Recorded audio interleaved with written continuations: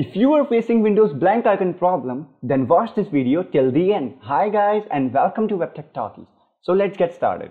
Open your File Explorer, then click on View tab, and here you can see a checkbox labeled Hidden Item.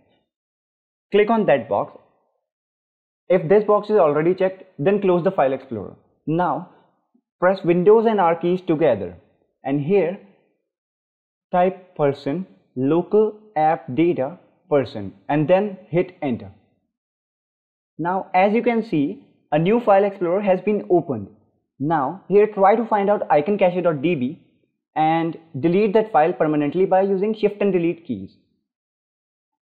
After that, close the File Explorer and just try to restart your PC. Or you can sign out. After restarting your PC, your problem of blank and broken icon will be resolved, and if not, then here is another way.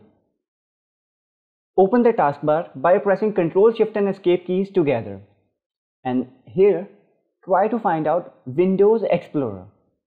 Click on that.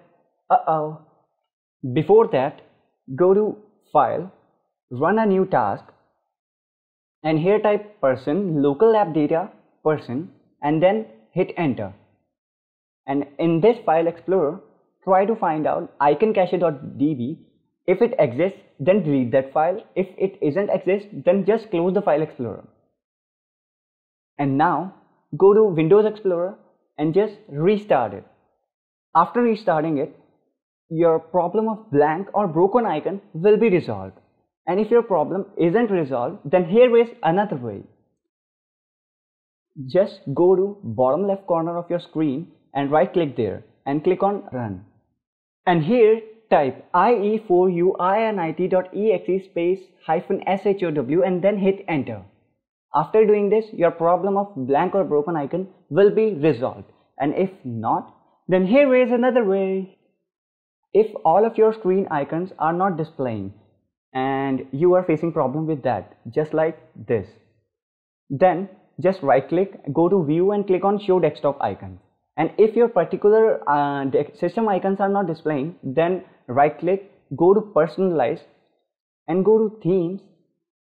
After that, click on Desktop Icon Settings. Some of you will have at the bottom side of your screen. Just click at Desktop Icon Setting and then here click those icons whose icons you want on your desktop. For instance, click on Computer to get computer icon on your desktop, just like this. I hope this fixes your problems. If this fixes your problems, then hit that big thumbs up button. Do comment on this video and share this video among others so that they can solve their problems. Subscribe to this channel for more tech related videos. Signing off this time, goodbye and take care.